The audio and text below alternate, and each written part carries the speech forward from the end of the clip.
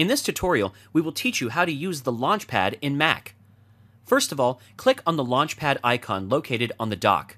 Once done, all the applications installed on your computer are displayed on the screen, kinda like in the iPad.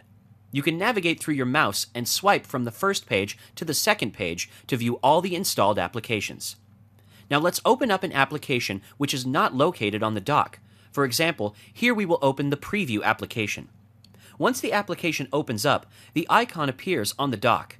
Now when you close the application icon also disappears from the dock. But what if you want the icon of a certain application always present on the dock?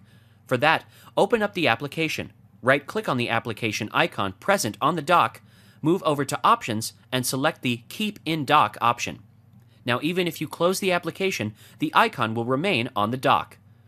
If you want to exit Launchpad without choosing an app, click a part of the screen where there aren't apps.